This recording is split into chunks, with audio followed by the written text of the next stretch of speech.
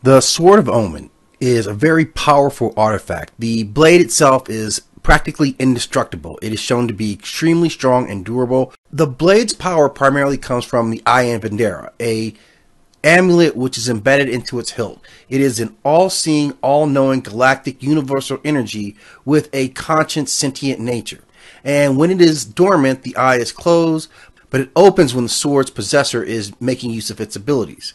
Among other things, it can generate force fields, manipulate temperature, creating either intense heat or flames, create energy bridges or other constructions. It can also allow the wielder to levitate or fly by holding on to it.